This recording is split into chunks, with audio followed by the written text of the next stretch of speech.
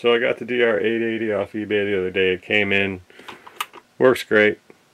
Loaded with some presets though that I'm not too keen on. So what we're going to do is just show you how to delete the patterns you don't like. First we'll go to the user patterns. Boom. Now we're in user patterns and we have, that's alright, it's pretty much a preset. But if I don't want it taking up the space, all you have to do to get rid of it is click the edit button, pattern, you hit enter. Over here we're going to go over to clear, enter. Are you sure you want to clear this pattern? Hit yes for enter. And here we go. It is overwriting it or deleting it. It says writing, but it's really deleting. As you see, it says edit that pattern clear and now writing. And now we're done.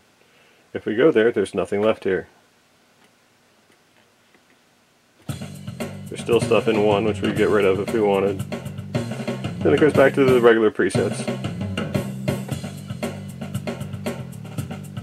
And that's how you do it. That's how you clear an individual pattern.